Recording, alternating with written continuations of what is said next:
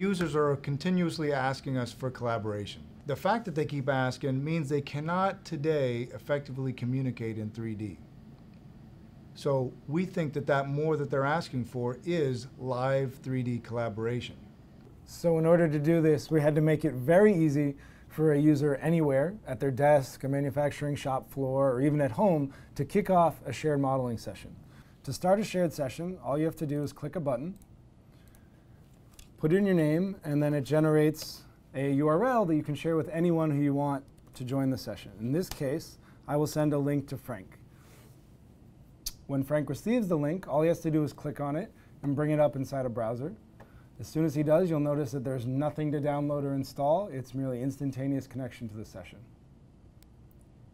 I have my invitation, launches Chrome. This works for Chrome, Firefox, Internet Explorer, Safari. Here I have my model.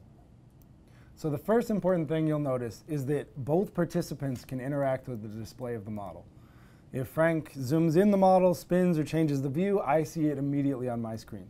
He can even select geometry or make other changes to color and features of the parts. Likewise, I have the same control. It's not limiting.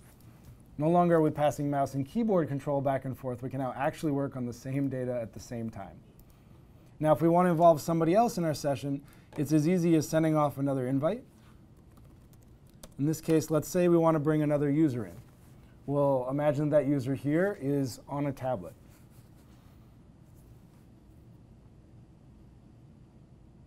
I got my invitation, and I'll sign in as a guest user. And you can see that there's no wires. I'm not tethered. This is just a Nexus 7 standard out of the box, and I'm on the 4G network, and here is my control of the whole session. And everything I'm doing on my screen updates to everybody else's,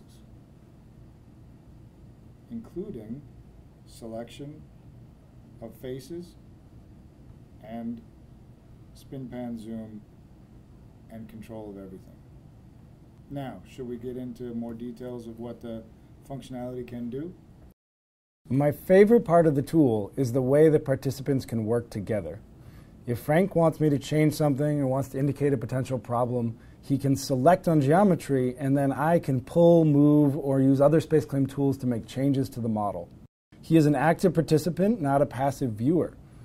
No passing of mouse and keyboard controls back and forth. We can now work together the way true collaboration should be. Now, along with selection, it's important for users to be able to indicate potential issues and also for us to record their feedback. This pen capability allows me to mark up the design changes that we want to tackle later.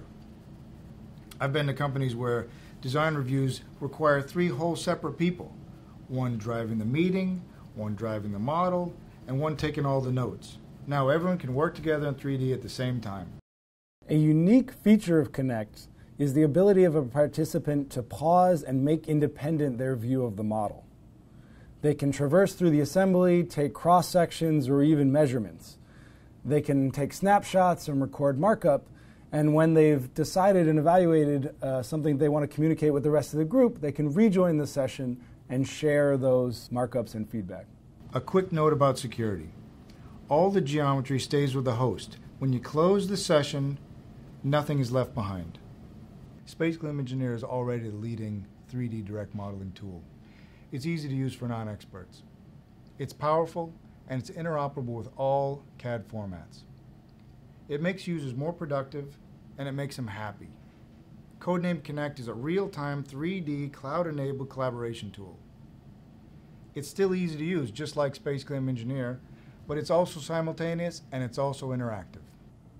Our beta is currently underway, and we're always looking for more participants. The product will be widely available to customers in early 2014.